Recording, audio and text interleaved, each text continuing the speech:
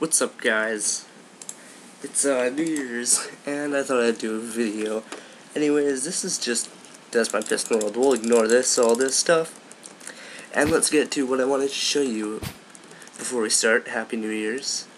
Assuming you're watching it today, which you're probably not, but anyways, I wanted to show you my tank I was pretty proud of. Just kidding. Well, actually, I kind of am because it's not even done yet, so don't get your hopes down. This is just a little sneak peek on a tutorial that's coming. So, basically what it is the inside. This activates a single shot front cannon. I actually still haven't made the contraption for the top one yet, but let's just put in some arrows. Got the arrows in there. Fire. And you can see them. Barely, but yeah, you can see them.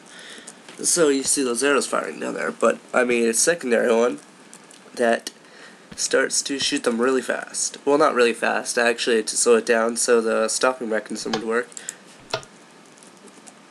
So this should, let's go upstairs. Oh, it already shut off one. It starts a basic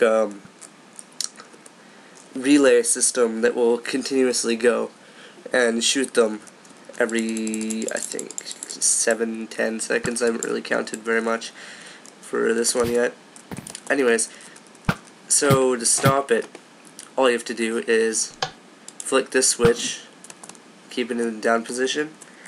It activates what I've shown you in one of my earlier tutorials. It locks the repeaters so they can't do anything, and then you just flip it back off, and that's off. It's all off. And of course you could turn on the machine gun one again, or you can just single shot. It's up to you. I personally think it's an awesome tank. It took a while to build.